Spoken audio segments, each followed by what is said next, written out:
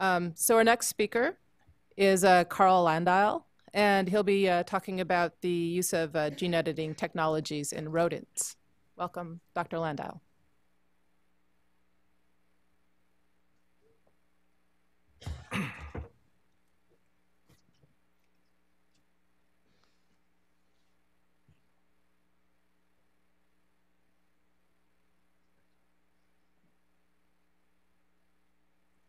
Hello. Okay. All right. I'd like to begin again by thanking the organizers for inviting me to come in and speak to you today.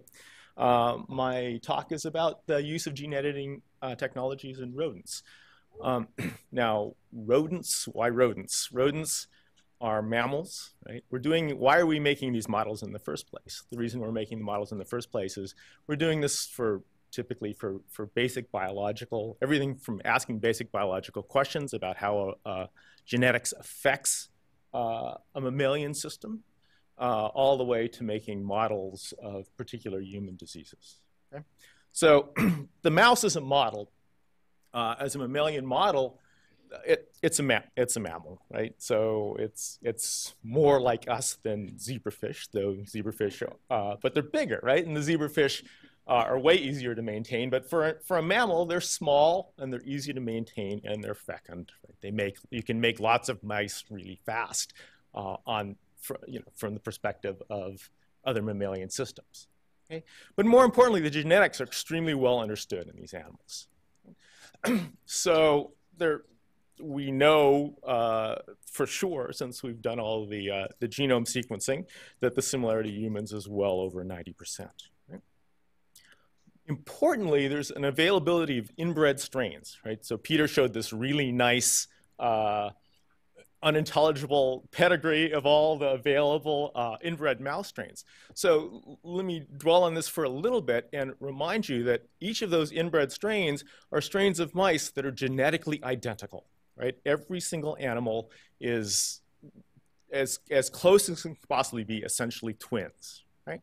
And so that allows you to look at a particular perturbation or treatment or experiment in those animals that removes the genetic variability that you would find among the individuals in this room, for example. Right? So, and the interesting thing with all those inbred strains is that each one has been selected for a particular phenotype, where that phenotype, remember, phenotype is the overt expression of the particular collection of variations of genes that are all put together in that one animal, right? That one individual. And so you have all these individuals that are genetically identical, and they all have specific characteristics for which they've been selected. Right? and that's an extremely powerful tool. Right? And then finally, they're maybe the first mammal that was highly amenable to genome modification. Right? And by this point, 30 years out from the dawn of the age of transgenesis, as Peter put it, there's thousands of genetically modified strains of mice in existence. And to the extent Peter introduced you to the idea of doing modifications through embryonic stem cells, there are, in fact, banks of embryonic stem cells with mutations in almost all the mouse genes have been developed. So you can just theoretically go to this bank of embryonic stem cells and obtain the mutation in which you're interested. Okay. To look a little bit farther into the in the milestones in mouse genetics, right? So in the early 1900s, Mendel's laws were verified in mammals using mouse coat colors. Right?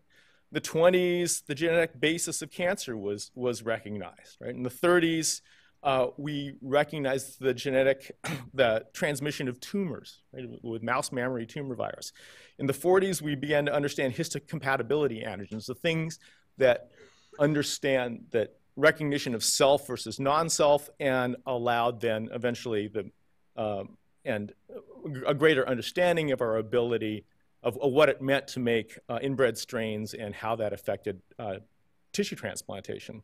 In the 50s, the biological effects of radiation and chemical mutagenesis were understood and began to be applied to mice. Okay? But 1980 is the dawn, in blue here, is the dawn of the age of transgenesis, when people first introduced the technology of taking an exogenous piece of DNA and plopping that into the mouse genome. And immediately, it became a very powerful technique for understanding the role of a gene when you overexpressed it, okay? Or expressed it in an inappropriate time and place. Okay. In the early 80s, we recognized more about the similarity between mammalian species because we understood that chromosomes it's not just that you seem to share the same kinds of genes, but you share blocks of chromosomes. So the entire genome is organized in generally the same way. So you have blocks that have been shuffled around by evolution, but genes in a neighborhood tend to travel together, whether you're a human or a mouse. Okay. The embryonic stem cell, the age of gene targeting, quickly followed on in the late 80s. In 1990, as Peter talked about, we went back into doing ENU mutagenesis. And then, we knew by 2000 as the genome project in the early 2000s, how many genes there were. We knew the entire sequence of the genome. And then in 2007, right, because of knocking out individual genes on a one at a time boutique basis was relatively inefficient.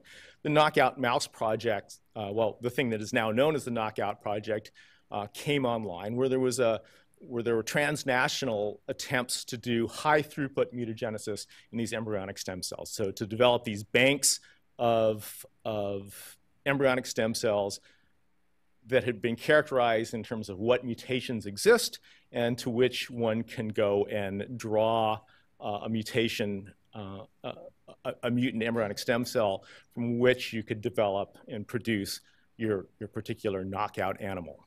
Okay? And then in 2009, and basically finally the subject of this whole conference is the targeted nucleases came online scientifically and commercially. Okay? Now, we're talking about, my talk is about rodents, so I'll remind you that there's also the rat. And the rat is also a nice mammalian model and has been used for probably an equal amount of time. It's larger, it's slightly more expensive to maintain and has a slightly longer generation time, but not a lot. The advantage of being larger is you can get more material per animal. So for biochemical studies, it's potentially really useful. And it's really been a preferred model for both toxicological and behavioral studies, neurobiological studies. Rats have co-evolved along with us, eating the same stuff we do. And so their toxicological system is similar to ours, has to deal with the same sort of stuff, right? We eat Big Macs, they eat Big Macs, right? So, and also behaviorally, they have they're smarter, at least from our point of view, they have a much more rich behavioral repertoire that is easy to maintain. They're much more trainable. And so for neurological and behavioral studies, they've been really popular. Okay?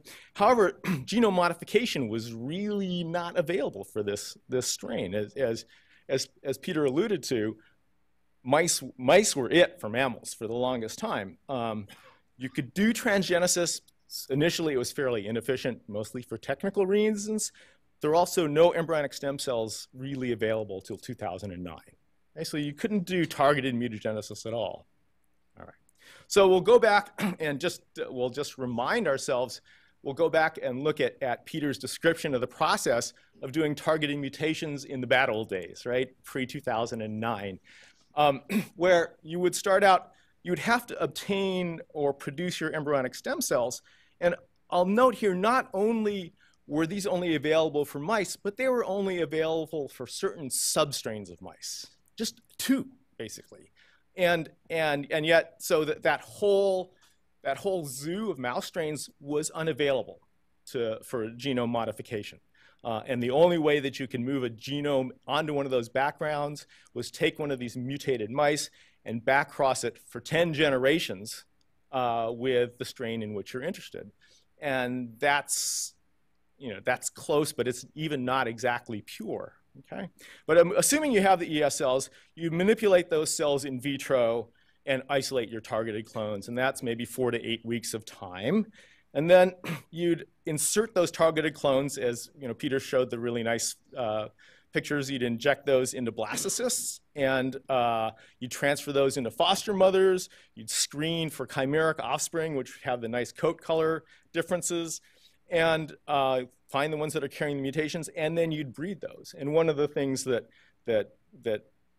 is always elided in talking about this is that not all targeted clones actually go germline. They don't all actually wind up passing on the mutation. So if from the point of view of a practitioner of the art, you would take these guys and you would mate them and you would go, oh, please, oh, please, oh, please, and maybe the gene would come through. And there, a certain percentage of the times it wouldn't, right? And then you'd mate these to produce founders, so that's going to take another 8 weeks. And then you just have one of the 2 alleles knocked out, so you have to mate those again. You take another 2 months, another generation time for your mouse, and it's 8 weeks. So you have your first homozygous mutants, the ones that will express the phenotype that you want. They're going to be a minimum of 8 months, right? A long time. All right, so Peter talked about this already, but the targeted nuclease family came online in 2009. The first zinc fingers came on board, and those were actually published in rats before they are published in mice, right? Which is sort of interesting. Shows you the utility of these targeted nucleases to go after any species you want. Now, the disadvantages, as Peter told you, they were horrifyingly expensive, especially for an academic laboratory. They were not so easy to construct. There was limited target availability. And from a commercial point of view, there was really, even from an academic point of view, there was a really onerous IP reach through, right? Then the talons came on board, and the rodent applications came almost immediately, 2011. And they were easier to make than zinc finger nucleases, and they can theoretically target any sequence. Then CRISPR-Cas9. So the rodent applications came online in 2013. Were first published in 2013. They're extremely easy to engineer. They're amenable to multiplex targeting. They're potentially more prone to off-target immunogenesis and somewhat more target restricted, at least in theory, than talons. But nonetheless, they're extremely, they came on board and everybody jumped onto the system, and I'll explain a little bit why in a second. So just to remind you, you have what we're doing is we're harnessing the cell's endogenous DNA repair system. So double-stranded breaks, nobody likes double-stranded breaks in their DNA. The cell repairs them by either non-homologous end joining, by just sticking the blunt ends together, and typically either adding or subtracting DNA when that happens. And then you can get homology-directed repair, and you take basically the other strand of DNA that we all have as mutants. I mean, as humans. I'm sorry, as eukaryotes, and you use that you just copy that and repair, and that's error-free.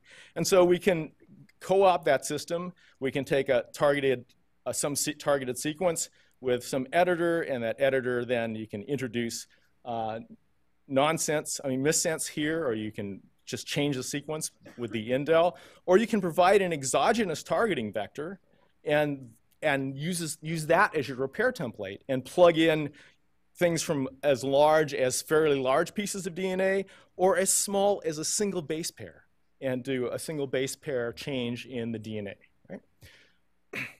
All right. So now let's contrast what this means in terms of how we go out and produce those animals. Now remember, we were talking about 8 months maybe to get a homozygous animals. So here we treat the one-cell embryos with our reagent, our double-stranded nuclease, TALENs or CRISPRs, and we transfer those treated animals to foster mothers. We screen for mutant offspring. 68 weeks later, you have what you want. Okay, and so Peter laughed and said, you know, he commented on me with my. I have to show my movie too, again from the ISTT website.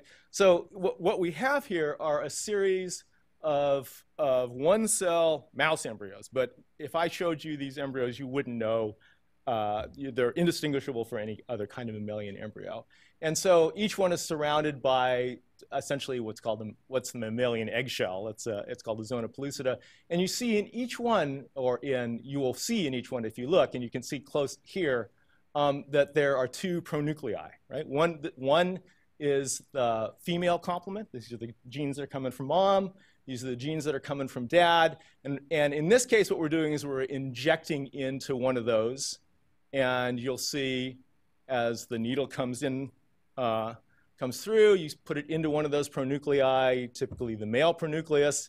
You push the DNA in, you can see the thing expand, and you take that out, and it's a video game. You sit there with a pair of micromanipulators, and you set this one aside, and you go through the whole rest of the plate of those, and then those go into moms and become pups somewhere down the road. Now, one of the things about this system is, I mean, this was initially developed for putting DNA into the genome. Now we're just introducing the reagents that are going to modify the genome. And in fact, we don't even have to go into the pronucleus. We can just throw the DNA into the cytoplasm. I mean, the reagents into the cytoplasm by injecting, or even by something called electroporation. So other physical methods of getting DNA into those. So the debut of the CRISPR-Cas9 system in mice was this paper in Cell from Janish's lab. And it made everyone sit up and take notice.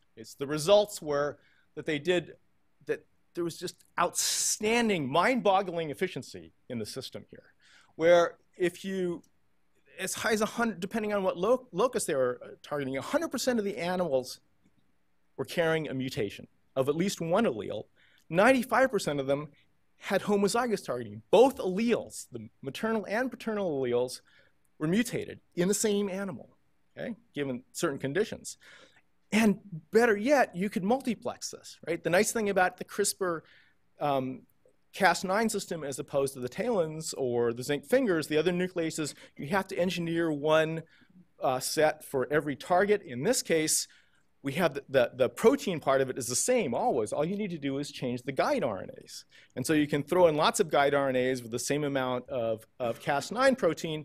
And in this case, 80% of the pups from double gene targeting were double homozygotes.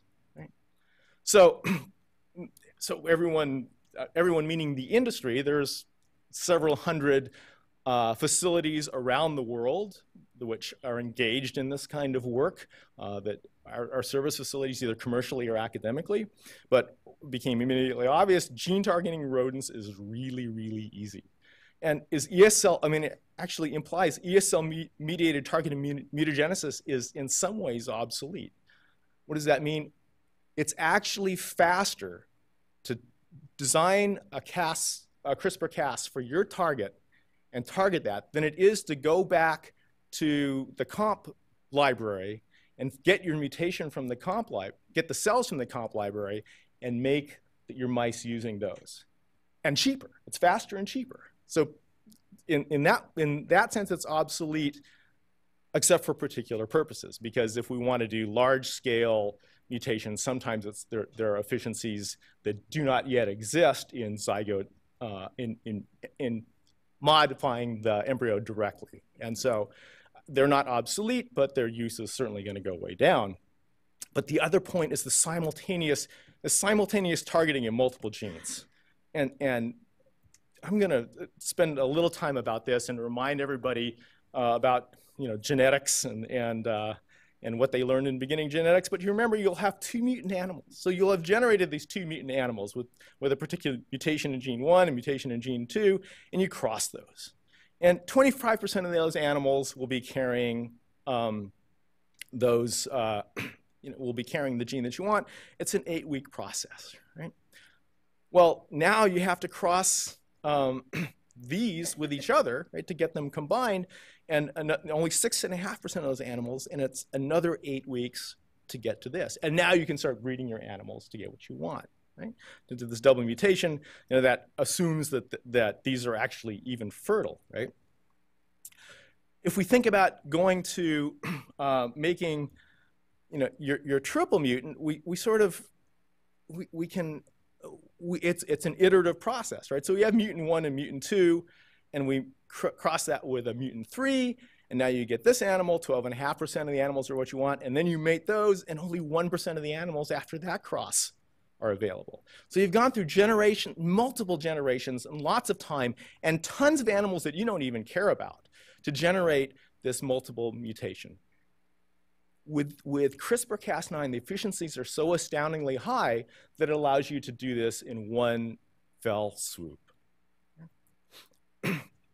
So, the kinds of mutations, I'm not going to give any specific examples, but the targeted mutagenesis has already been used to generate knockout mutations, inactivating specific genes, right? Knock-in mutations, inserting genetic material at a defined site, either single base changes or larger pieces of DNA, small pieces of DNA that you want for particular reasons. Inserting transgenes, throwing in a gene that is expressed in a way that is more physiological than we use endogenous promoters, the endogenous control systems for genetic expression in the cell, rather than the blunt force effect of doing transgenesis, where we throw in sort of random insertions of stuff. And even to make large-scale deletions or insertions, knocking out large regions of the genome, and examples of I mean, there are human examples of those, right? So there are still some remaining issues for this. Of course, there's the issue of off-target mutagenesis, which everyone comes back to. Now, system modifications are increasing, as Peter told you about, are increasing the fidelity all the time. In the animal model world, we sort of tend to not worry maybe so much about this, because we always think, well, we can always breed these out, right? These are going to go away as we continue to breed these animals, these unlinked mutations. Though in reality, if we do this by chance, it takes a lot of breeding. We'd have to actually go look for them. And then the other is converting art to routine methodology. We are so early in the stage of doing this. Now, there are discussion lists online of those hundreds of facilities around the world. What are your conditions to make this work right? And the answer is, we're not sure yet, right? So how do we do this so that it becomes as routine as transgenesis became, or as gene targeting became? So one of the questions is, what defines a good target? Not all alleles appear to be equally targetable, right? From my experience, I know that we've tried knocking out a particular gene with multiple talons, multiple CRISPRs, can't get the animal. And there are multiple reasons why that might be. It just might be the availability of the genome, the DNA at that stage of the genome, or it might be that this mutation is a previously unsuspected haploinsufficiency is lethal, right? So the question of whether we just want to knock out a gene or put something in, right? How do we bias the system so one way either to non-homologous end joining, or the other way towards homology-directed repair? And so again, a technical question that's being worked out. And then finally, what are the best reagents, conditions, practices to do success, to guarantee success? All right.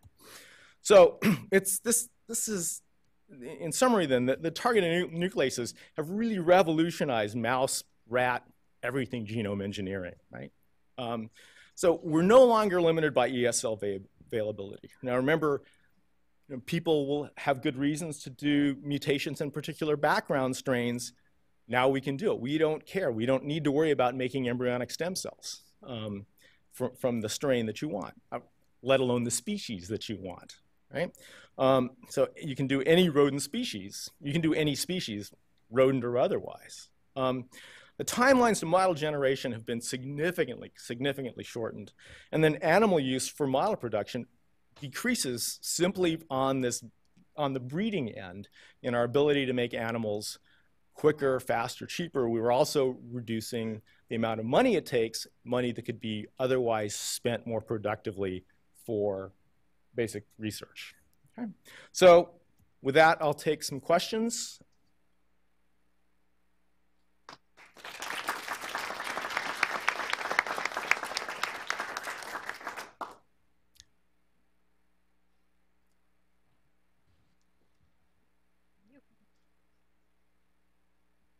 Nice talk, Carlisle. Thank you.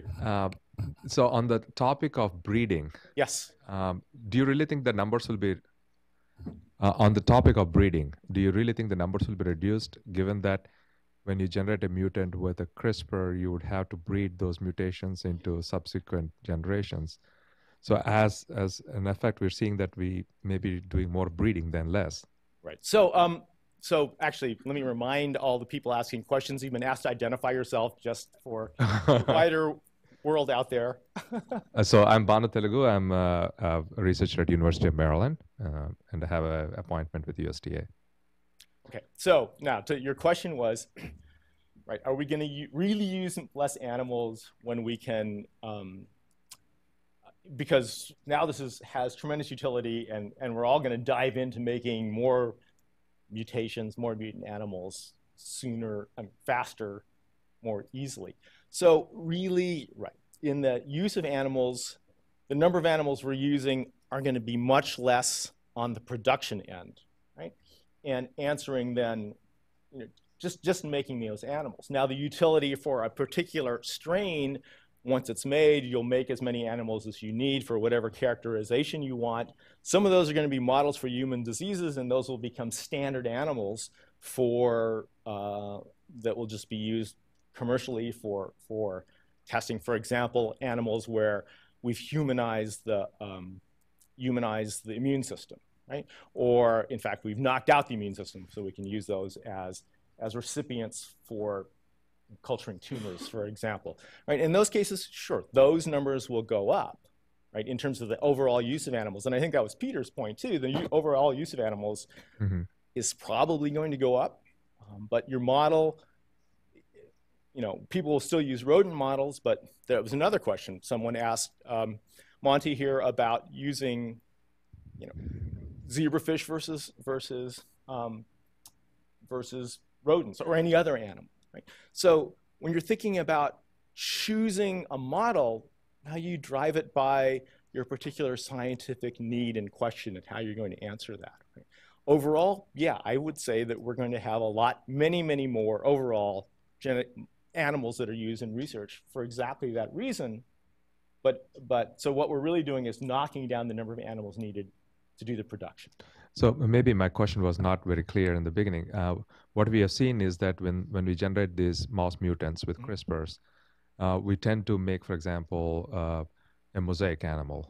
Yes. So in effect, what we had to do is breed subsequently to get the right mutations. So is that what you're really finding, or is it just something? No, I mean, I think that's right. So everyone's been alighting the fact that what you get is mosaicism, right? So right. These animals that you produce where all the, both alleles are targeted, right? The question is, did that happen early in development at the 1 cell stage, or did it happen at the 20 or the 100 or the 500 cell stage? And in point of fact, most of these animals that come out of this process are actually going to be mosaic in some sense, right? Which means that they'll have patches of cells that have mutations and patches of cells that don't have mutations, or a patch of cells with a targeted mutation at that allele, and another patch that has a different mutation at that allele, right? Because it's somewhat of a random process, especially if it's non-homologous end joining. So yeah, what about those guys, right? And then remember the in-frame deletions of Pardon me? the in-frame mutations that you see. Right, and some of those are not going to knock out your gene. That's the other thing we've not talked about. But only 2 out of 3 of your indels are actually going to result in, if it's a small indel, is going to result in gene ablation, right? So one of the things we haven't mentioned, none of us have mentioned so far, is that when we generate these animals, we actually have to characterize every single allele that comes out. Okay, so that being said, what we care about is germline transmission. So yes, you need to breed those guys together, right, at the end of the day to generate your animals. But you can still be starting from what appears to be a pair of double knockout animals, breed those together, and then you look through those for the ones that are carrying double knockouts, and by definition, you've removed the mosaicism because you've gone through germline. Right? So you do have one other thing of breeding, but think about that as contrasted with, we've mutated the line here, we've mutated these, now we got to mate them together, now we got to mate them together again. It's a lot more animals that way. So yeah, the mosaicism falls out of the picture once you go one thing of breeding. So. I'm sorry, but we're going to have to address the other questions at the general question session. But thank you very much, Dr. Landel. Sure.